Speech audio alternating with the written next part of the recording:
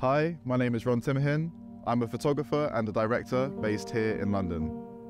I initially started shooting landscapes and cityscapes, and I found that a common theme within those genres was that they were sort of sad or melancholic.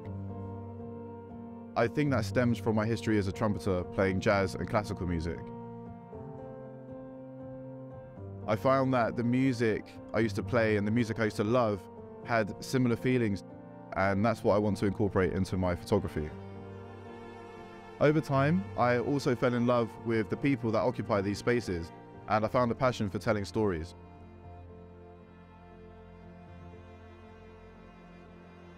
I find that with video, I'm able to dive deeper into the subjects that I am shooting.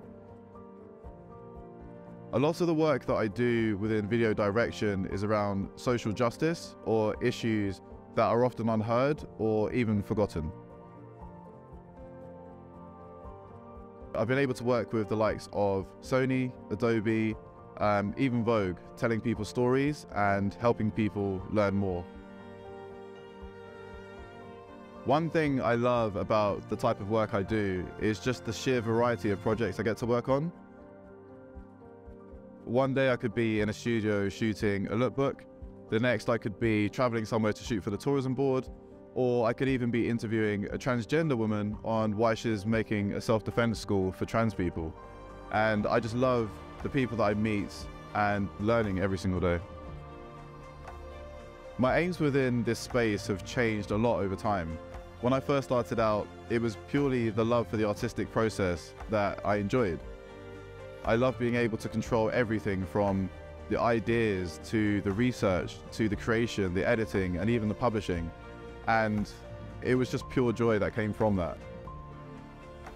I think now I've seen the power that comes with photography and filmmaking, and I see the things that it can change, and that's something I want to contribute to. Whilst I was shooting The Fog in London, I heard a brass band playing in the distance. As I got closer, I saw it was the Royal Cadets, and I saw this young, beautiful black boy playing the trumpet, and he reminded me of myself. It was incredible. I asked his teacher and him if he was happy for me to take his portrait with the foggy London backdrop of Tower Bridge. They both said yes, and now it's become one of my favourite photos I've ever taken. It was such a surreal experience because it felt like I was photographing a younger version of myself in an environment that represents me today. I'm very excited to be partnering with WEX again for a second year running for many different reasons. One, they support me with my photography and video needs when it comes to purchasing and renting equipment, but also I love the work that they're doing within the social justice space. I feel like as a brand they align with exactly what I'm doing and also share the same passion that photography and film can create change.